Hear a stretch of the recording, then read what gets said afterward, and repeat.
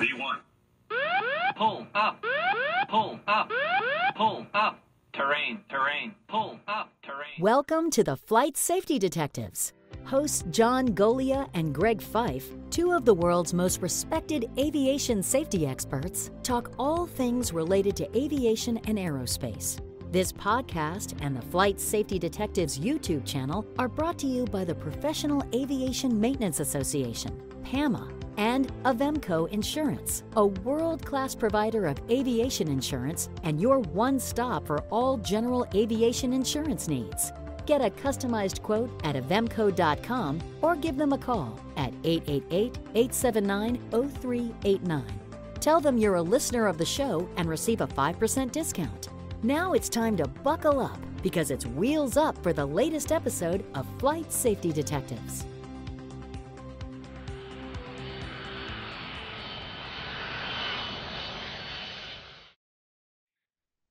Well, hello, gentlemen. It is a special episode of Flight Safety Detectives. We're coming a little out of sequence since we have an interesting accident that we're going to be discussing briefly today.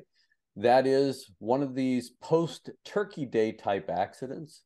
We had a Mooney M20J that was attempting to land at Gaithersburg. The pilot of that particular airplane apparently was shooting an RNAV approach into Gaithersburg.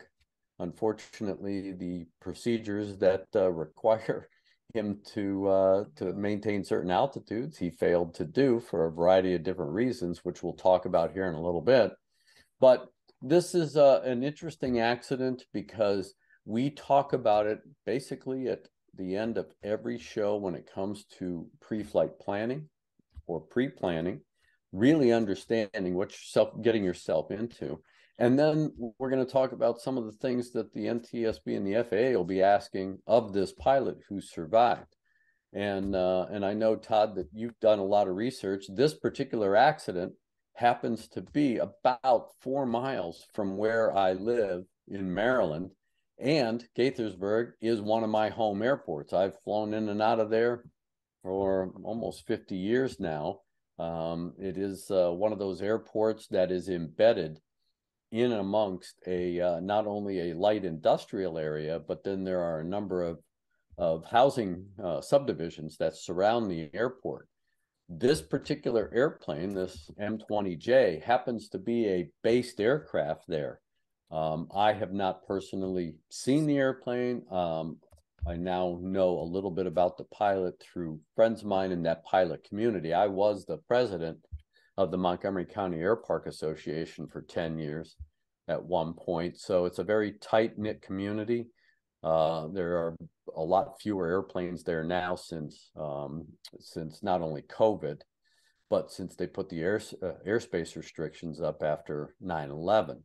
But it is a very tight-knit community. Everybody knows basically everybody else's business. And so when this accident happened last night, my power went out, as did about 100,000 other people in the local area. Fortunately, ours came back relatively quickly versus some of those folks. But Todd, you're going to put the pictures up on the internet because they are, of course, interesting. I was asked, my phone started blowing up last night with friends of mine calling and texting me. And they said, man, did these people survive? Did they survive? And I said, well, it all depends on how they hit that 120-foot tower. If they center punched it, maybe not. But apparently the way the airplane is hung up there and the structure that it hit, they were very lucky because the front end of the airplane didn't collapse back into their lap, where, we've seen that before when airplanes hit the ground or hit a tree or something like that. So they were extremely lucky. There were 2 people on board, the pilot and a female passenger, and they were coming out of New York. And I'll let you talk about that, Todd, because again, I want to explore, John, some of the things that we talk about, and of course you close our show with every week about pre-planning and some of the things that should have gone into this pre-planning decision. Last night in the Maryland, D.C. area, that weather was lousy all day. It had been raining on and off most of the day. with periods of some moderate rain showers, especially towards the latter part of the day. We had low cloud ceilings at that point. We didn't have any of the fog out where I am near the Potomac River at that particular point, but ground fog and fog conditions had started to settle in the area of Gaithersburg or Montgomery County Airpark. So we'll get into more of that here in a minute. But Todd, why don't you just walk us through what you picked up on FlightAware as far as the flight altitudes, and then what the conditions were that you were able to pick up? Well, as many of you know, most aircraft out there broadcast an ADS-B signal that's picked up by any number of places, including websites like Flight Radar 24 and FlightAware.com. And one of the things they showed us is that, as you can see from the picture, if you're looking at this on the video, this came out of White Plains, went down the East Coast, avoiding most of the major cities, going over places like near Gettysburg, Pennsylvania. Then it turned more or less southeasterly, going to Gaithersburg, where it hit the tower. And one of the things I looked at is I download the altitude data from it. And a minute or so prior to impact, the aircraft was reporting being at 1,100 feet MSL. And then in the last 48 seconds or so, 46 seconds, it dropped about 500 feet. And the last report was at 600 feet. Now, this tower is about, given the elevation of the airport, the tower is, I don't know, about 500 feet. So the last reporting point was apparently shortly before impact. And what this shows, in addition to the track, other data showed that at the time, the airport area was in low IFR. And Greg, you just mentioned how bad the weather was. So 2 or 3 things about this. One, unlike 10, 15, 20 years in the past, some of the immediate mystery is no longer there, because instead of waiting days or weeks for the official pronouncement of what the weather was, what altitude the airplane was, the general public, including us, has a general idea of what exactly happened and the time frame in which it happened, which gives us some insights into, I wouldn't say predicting what happened, but at least having a somewhat more informed opinion as to the sequence of events. And when we look at those things, we got to think about John and what he's always preaching at the end of our shows, and that is, pre-flight planning, knowing what you're getting yourself into. It'll be very interesting for investigators to find out, since this pilot did survive. They reported it as serious injuries. One of the things, besides probably impact-related injuries, is the fact that they were in the power lines. They were stuck at 100 feet above the ground in that aircraft for almost 7 hours. It was cold last night. So there is, of course, a concern about hypothermia and things like that, because the first responders really couldn't get up to the aircraft, whether it was with a cherry picker or anything else, until they knew that those lines would be, they were de-energized. The power did go out, but you still have to ground those wires to take out any high capacity static and things like that. So there was a process in place. The first responders here in Montgomery County and surrounding counties did an outstanding job. They had to, once they got the word that they could work in a safe environment, they had to secure that airplane before they tried to evacuate the pilot and the passenger. So, I mean, there was a lot of coordination that had to go on. They had to get a crane involved that could reach that high and stabilize the airplane. And we got to give plaudits to these first responders. Just because they're working under, very different type circumstances, but they were able to get these folks out a little after midnight, close to 1 o'clock in the morning, and the accident happened at about 5:30 p.m. as I remember the lights going out. So one of the things, John, that we talk about is pre-planning. What do you think the board's going to ask, or the FAA will ask of this pilot with regard to his pre-flight planning? They're going to be very focused on that and decision making, because both of them play a role here. What did he know about the weather? What did he plan for? Did he plan for an alternative airport if the weather went down on him? Or was he planning on getting in here come hell or high water? I'm getting home, get it in itis, come in, the weather is layered, and maybe he tried to tuck under.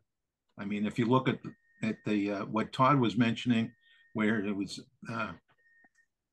one reading he was at altitude, and the next one he's down right at the 100-foot level or so. I mean, that's clearly an indication of somebody that's trying to tuck under. And so the NTSB investigators are clearly going to look at that.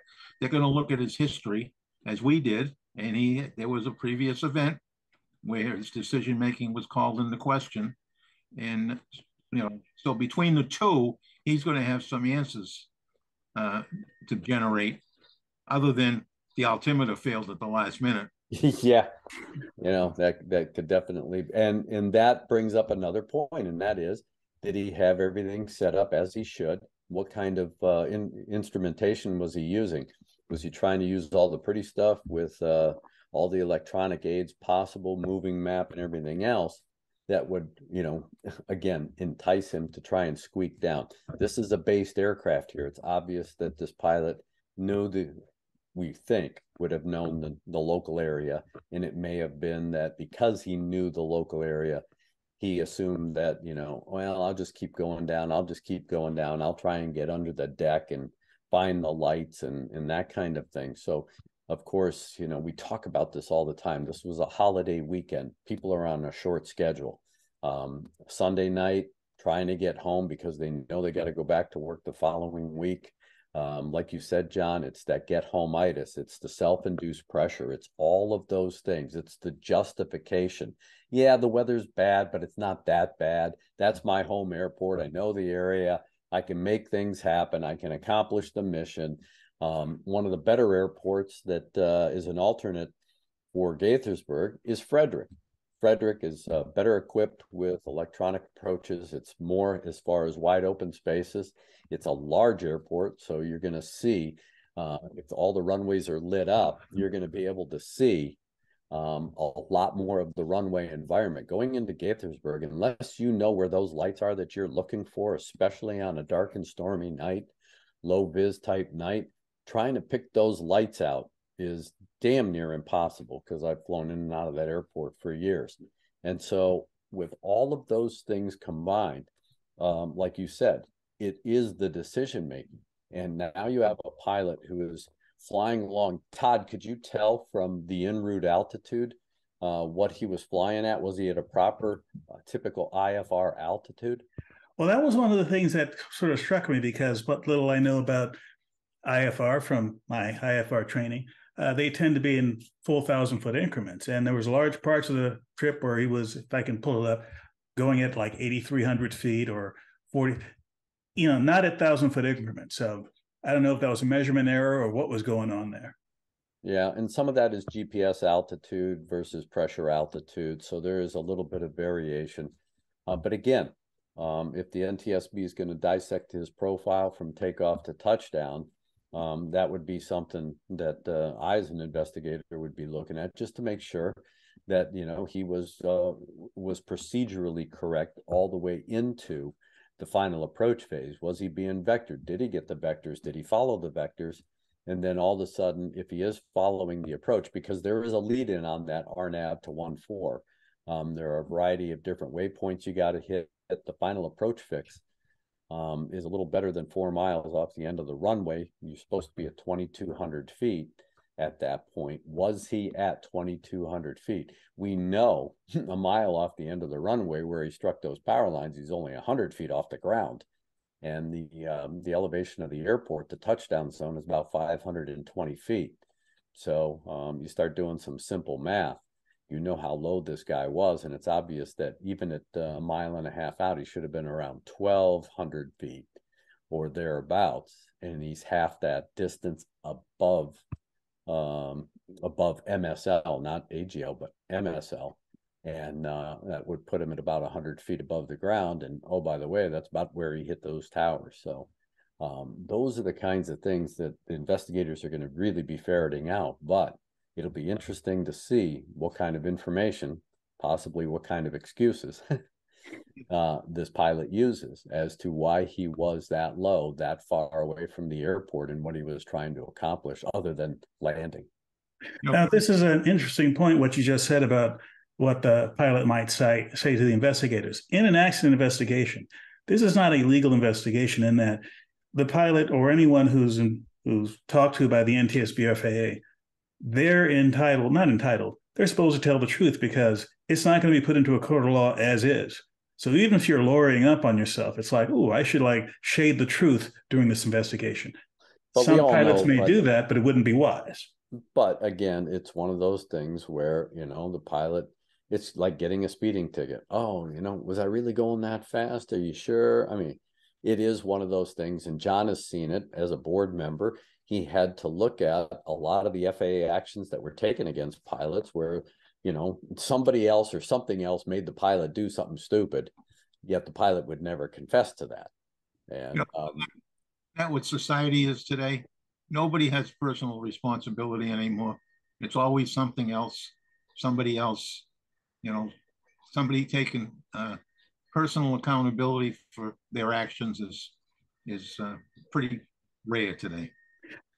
The big thing is that we are human. And again, you're always trying to cover your tracks for some of the bad decision-making that, one makes. And like John said, it's personal accountability. We talk about it all the time. You got to be accountable and responsible for your actions.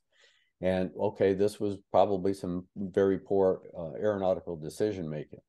The question is, what enticed this guy to believe that he could successfully accomplish the mission on that kind of night? Did he actually have correct weather information? Was it current weather information? Was it different when he got it, if he did get it, 2 hours before he actually made it to the destination? We all know that the weather does change, and it will change because it's a very dynamic thing. So these are the kinds of things that I would explore as the NTSB, because this is the learning lesson that can go into a report. So again, to cue pilots that, hey, just because you got weather 2 hours ago and it said you were good to go and you could shoot the approach, doesn't mean that's what it's going to be when you get there. There are also en route weather service. You can talk to ATC, you can talk to flight service. They are going to give you that information. And so all of these are tools that pilots should be using to continually update. I can't imagine that the weather just got really foggy in the last 2 minutes of this flight and this surprised the pilot. I mean, there had to be some forewarning, since we knew, at least I knew what the weather was for a good portion of the latter part of the day just by looking out the window. So these are the kinds of things that concern me. And of course, for our audience, these are good things to be aware of when you do your pre-flight planning. The self-induced pressure. Yes, there is always that, I got to get home, I got to go to work, I got to do this, I got to do that. But again, we're in general aviation. And John, you and I have talked about this on previous shows, and that is, you know what? If the weather doesn't support you flying general aviation, either park it for another night or find another way home. Yep. And it's interesting that the decision-making, that whole process, did he have an iPad on with the weather service and he was trying to sneak in? I mean, so sometimes what you said, the automation can let them feel empowered to yes, beat the obstacles, play the odds, right? Yep, exactly. And that's the case here, all right? And you have to give the guy the benefit of the doubt. But in this particular case, and what we know so far, it makes it pretty hard to not look at the pilot really, really closely. We're talking about this event, and really it's because it just happened almost in my backyard, and I know the area and know the airport. There's always a backstory, and on this show we always try to talk about those things, the things that don't show up in a report, that aren't obvious. We've dissected a number of reports in previous accidents where we've brought things out that you'll never read about or never see or never hear from anyone else. And here's another one of those cases where there is a backstory to this. This pilot happened to own a Piper Lance years ago, and he was involved in a serious accident in Utah. He crashed a Piper Lance with his family on board, and consisted of his wife and 3 kids, taking off out of a high altitude airport after refueling the airplane. And from what I was able to gather, and I know, Todd, you looked at it too, the guy who serviced the airplane, refueled the airplane, said, yeah, it looks like a pretty good airplane. He didn't think that the airplane was overloaded. Okay, that's great. However, you're operating, this is August of 1992, and in Utah, in the mountains, you got a high density altitude, you got a heavy airplane, and you're going to try and outclimb high terrain. And unfortunately, this pilot got himself into a box canyon, and it's obvious that he tried to remedy the bad situation and ended up having a collision into mountainous terrain. Fortunately, himself and his family survived. But Todd, as you were able to pick up from the NTSB report, what did they say happened in that accident? Probable cause and findings. The National Transportation Safety Board determines the probable cause of this accident to be the pilot's poor in-flight decision. Factors include downdrafts in the box canyon. And so, again, when we talk about poor in-flight planning, that is, it started before he actually took off. What was his planning? How did he think he was going to outclimb high mountainous terrain on a hot, high-density altitude day? Regard to the investigators, every accident starts really before the aircraft ever leaves the ground. And so that's why it's going to be so important for investigators to really know and understand what the pilot knew with regard to the weather, how much pre-planning he had done to go from point A to point B, and was he properly prepared to go to point C if necessary, which in this case, and again, we're not going to second guess or judge or anything else because we don't have all the real facts yet, but based on the obvious things where the weather was bad, the fog was in, visibility was low, and he's down at 100 feet above the ground, heading towards the airport, you can make some obvious conclusions. The question is, were there other external factors that caused him to be that low? So we can never count those things out. Was it a problem with the aircraft or anything else? So we have to leave that door open until we can ferret out all the facts, conditions, and circumstances. But like I said, a lot of these accidents start before the airplane has ever left the ground, and this could be another one of those accidents. And as you said, Todd, the board found his decision-making in the 1992 accident questionable. So do we have another type of questionable decision-making in this particular instance? Now, two of the reasons why we're talking about this event so soon after it happened, one, it was in your backyard. Two, it got quite a bit of airplay. This was wall-to-wall in the morning news shows and plenty of pictures on the internet and elsewhere. That doesn't necessarily mean we'll have a complete investigation. For example, the 1992 event, as was common back then, this was a general aviation event, non-fatal. There was a very short, basically one-page report, no public docket. I would hope, although I'm not putting a lot of faith in that there would be substantially more information in the public docket. For example, a detailed statement from the accident pilot, more details about planning, weather, etc., and something other than a very brief one-page statement. Yep. Well, that's what we're always talking about on this show, is the completeness, the thoroughness, and the methodical process that the board and or the FAA, depending on who's doing the investigation, must go through to get all the facts, conditions, and circumstances. Because to just have the obvious facts, one, you don't need to leave the office or the house to figure that out. I mean, just about everybody that saw those pictures, and that's a pilot, we already know what happened.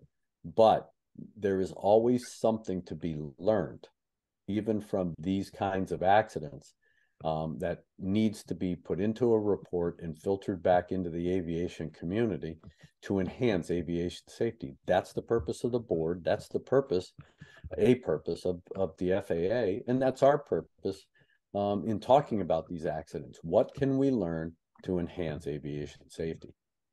Beyond this event, beyond the NTSB or the FAA investigation, there are potentially other impacts. For example, I'm sure that in the immediate vicinity of the airport, there is a large community of people, not all of whom are very friendly to aviation. Anytime there's an event like this, it might be an excuse to raise a question, should this airport be here? Should this be plowed under for another shopping mall? I mean, what have you seen happening with this airport in the years that you've had a very close relationship with? Oh, it's because it is surrounded by housing communities. And unfortunately, we had a major accident here several years ago where an Embraer Phenom jet, privately owned, flown by a doctor with several associates, crashed in a neighborhood on the approach to runway 14, the exact same runway that the Mooney was trying to get to last night. They crashed in a neighborhood, they burned down a house, and unfortunately, in that accident, it was very tragic because it killed a mother and children. And so the cry out there is, why do we have an airport right in the middle of all of these subdivisions and high density, light industrial places where, oh my God, if something happens, they're going to hit something. They're going to hit somebody. And so that argument's been going on. But that airport started out as a piece of pavement in the middle of a cornfield back in the 50s.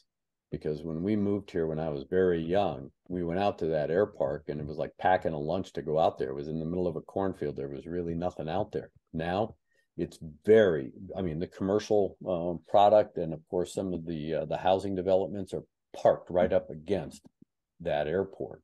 And so I'm sure there will be a discussion and an outcry about not only this aircraft accident, but the fact that we have a lot of intense student flight training going on right now, and the potential is always there for another type of event. So it's going to be interesting. So, and I know that you're working to get yourself back in the air. You're working on your instrument rating and that kind of stuff. So here are some things to heed from this. So with the second to the last word, Todd, I will leave it to you before we go to the master. Well, this accident, combined with my recent training, is really opening up my eyes, because I didn't know what I didn't know when it came to large parts of instrument flying. I still don't know as much as I should, but I'm glad I've done the training I have, because I'm getting much better insights into this, not just for my own benefit, but just understanding the sequence of events than I would have a year or two ago. And John, with that, this is right up your alley, this particular accident.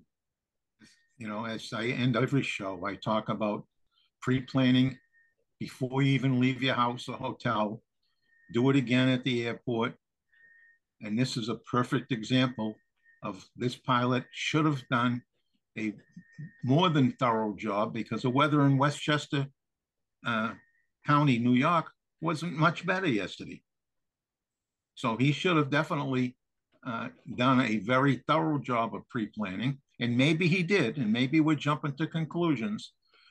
We would never do that, John. But maybe even if he did it, you have to listen to your own advice. You have to heed the warnings that you get when you do your pre-planning. It does have the obvious indications of a pilot's decision-making was lacking. And maybe that's not true, but it does have the obvious indicators that this guy was making very poor decisions about trying to get into this airport. It is his home airport, and that's risky business.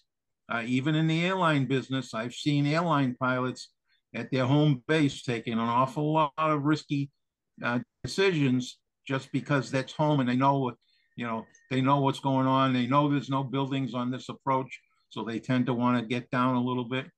I mean, we had a commercial airplane crash at Logan in Boston one time because the pilot was trying to get under the fog. Very similar. Get that airport in sight.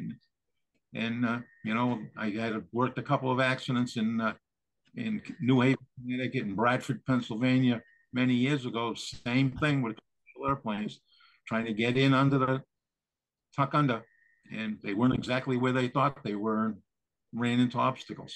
Yeah. So it's not only just the pre-planning you do. You have to live by what you've planned.